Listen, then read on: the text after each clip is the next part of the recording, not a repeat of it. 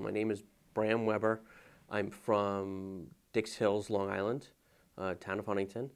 I graduated Hofstra Law School in 2000. I did undergraduate at Brandeis University, which is outside of Boston. I was on the Labor and Employment Law Journal, which for me was the best aspect of my law school experience. My third year in law school, I was the managing editor of Notes and Comments, so it really also was a team aspect, which was to put together the best journal we could. I appreciated being in that journal office in the basement of the law school with the old couch with people who were serious about their studies and serious about the journal. I was learning areas of the law that I didn't necessarily think that I would be interested in, but I became interested in. Because of the nature of the people that are here and the professors, you can really kind of chart your own path while you're here. They give you every opportunity you could possibly need or want.